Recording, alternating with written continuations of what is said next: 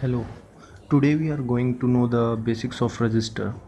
This is a electronic component which resists the electric current in the circuit, and this symbol is this,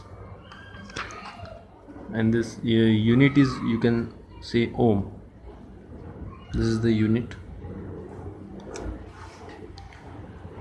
It has four colors on it.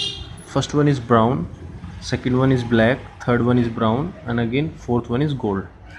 So we can calculate this resistor value theoretically. For this we have a resistance conversion chart is there. So this is the value digit is giving to these colors. So, and this is the tolerance for every color for particular resistor. For gold it is 5%, so we have right here 5% is a golden. For golden color is the tolerance.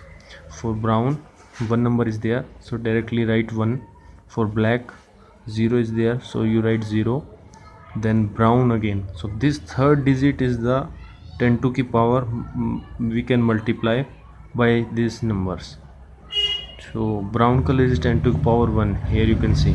So here we can 10 to the power 1 means 10, so we multiply this and this will get 100 ohm. So practically this 5% is a tolerance, so when we measuring practically this value will come in between 95 to 105 ohm, 5% less and more. So we can check it by this multimeter. So we have to set on 200 ohm.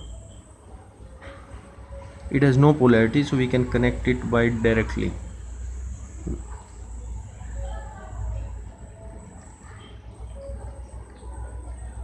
Here it is showing 99.5. so as you see here 99.5 I have written. So this will lie in between this and here this in resistor in series you can calculate by R1 plus R2, and resistance in parallel you can calculate by 1 upon R1 plus 1 upon R2 if we connect the resistance in series parallel.